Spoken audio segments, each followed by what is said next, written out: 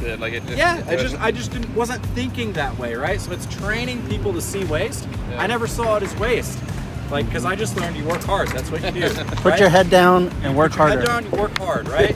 Like, if something's not working, just work harder. Like, that's what you did. We went out to visit Huskey Truss in Tennessee, where Austin gave us a tour of how he transformed his company into a 2-second lean company and what it's done for him. So it was a really cool tour of how they build trusses and how they have engaged their team members. That's the big thing, how the team members enjoy working there. So take a look. So this is the jig that they use for making trusses. They got all the parts here, and up on the screen they can see exactly each part number that they need and where they need to put it. And that's how the jig over here is going to put all the stops. And so they just throw those boards on there, slide them against each other. The kit is already here for this job, this work order. So they just grab the parts, staple them together, and then the roller, you see over here, they're sending it through a roller to do the final pressing. It comes out on this other side over here like this, and that's where they will stack it and with a forklift bundle it and load it onto a truck. So here you can see the presser or the roller, how it drives those plates into the wood and compresses it and nails it together like that. Each piece has a part number, a job number, and a specific part, so that if one piece gets broken or damaged, they can say, hey, I need another P5 piece, and they know exactly which one it is for that job. And they can send them another one or build another one just like it very easily. And here's a 2-second improvement that the employees came up with. It's a mirror here. As they roll it across, they can see from the underneath side if it has been So this is a lean idea. I've done this since I was a kid, and I've stacked hundreds and hundreds of these, never thought of it myself, right? So especially on this first truss, before having this 45, you're dragging that, and it comes to the end and it falls, and it wants to rip your arm out. It's a hassle for you. It's pulling on your shoulder. It also, if it's got a long tail, which this doesn't have a tail, it's stubbed right here, but if it had a long tail sitting out here, sometimes that would break as it came off, and that was just something that we fixed constantly. So now it just drags down. And Troy, a guy who's not here anymore, he's moved on to other things, but he was like, man, what if we made a ramp? And it works so good. It's effortless now. Nothing ever breaks. And I'm like, oh my God. Like, where was this when you were doing it? I should have thought of that literally like 20 years ago. But it was a problem and you just dealt with it. Like it just, yeah, I just wasn't thinking that way, right? So it's training people to see waste. Yeah. I never saw it as waste.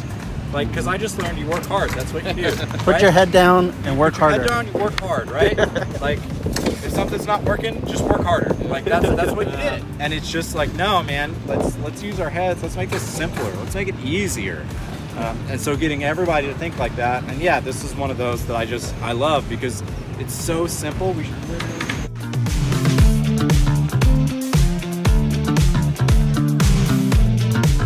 This is ideas, and this comes straight from the team. You know, we don't mandate that stuff. Somebody puts things on here. Again, I don't like mandating anything. And then once we get it implemented, it moves over here. Okay. Yeah. Simple, easy. Oh, so all of these are implemented. That's awesome. Correct. Yeah. Yeah. So when do they have time to implement these? 30 minutes in the morning. Okay. So post morning meeting, whether that morning meeting ran for 2 minutes or 10 to 15, you know, they're either 3S'ing their station, making sure they're ready for the day, or if they've got one of these ideas, they're free to work on it. So the shift starts at what time? 5 a.m. 5 a.m. You have the daily morning meeting and then 3S, or do you have 3S and then daily morning meeting? For whatever reason, we've always done morning meeting first, and then 3S. I think because, you know, we've previously had attendance issues or people coming in late. Yeah. You know who's here and who's not at that morning meeting, right? Yeah, that's right. So we like that. Yeah. Yep. So you're taking out half an hour, and I know the typical thing is, well, we can't afford to take out half an hour of production, right? Yeah. The guys here, so exterior line, and again, I grew up in it, right? Yeah. So I have the luxury of seeing things over time. this exterior line, even, you know, when I was out there and stuff, like we were happy on days that we got 1,000 linear feet of exterior wall. Okay. They regularly get 1,400 now. Okay. Just in the past year and a half. And half an hour less. And half an hour less. Correct. There you go. You got to go slower. Yep. To be able to go faster in the future, right? Yep. And teaching people to bring up problems. You know, not everything gets posted to this board. Some of it's just, hey, guys on the line going, hey, what if we move where we stocked our nails so I don't have to walk from here to the wall? What if we just brought the pallet right here so that every time I need them, they're right here? You know, it's 100 little things like that. The small things add up. A bunch of small good things and a bunch of small bad things. They all add up. Sometimes just at this point just happen organically at the line. They're moving stuff around, and that change on exterior, I mean, same things happen on interior line. We used to be happy with 1,000 feet. That was a pretty good day. Right before I went to the UK, they did 2007 on the same line, same guys. Wow. And the fun thing is, I didn't have anything to do with any of this. Okay. I didn't say put this that up. again. I didn't have anything to do with any of this. What? Yeah. So who did it? Production manager here. Okay. Yeah. Wow. I didn't know about it. I walked in and found it. I just started back here. I was working here a year ago, and I started a couple weeks ago now.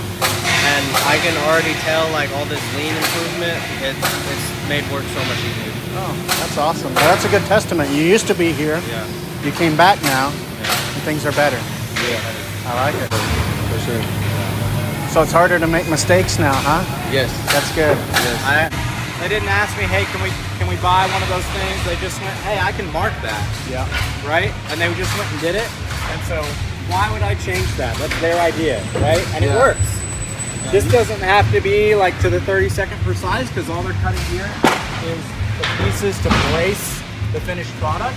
We put the bundle together, we brace it. That's what they're cutting here.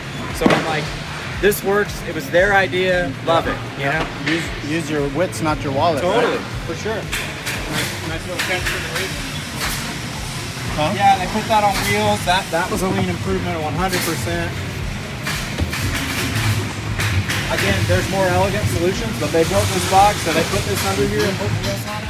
We walked into their office, and these two team members here had a lot to say about the courses that they went through, their certificates they would get for going through their learning clubs, of going through different books like Financial Peace University and 2 Second Lean and Extreme Ownership by Jocko Willink.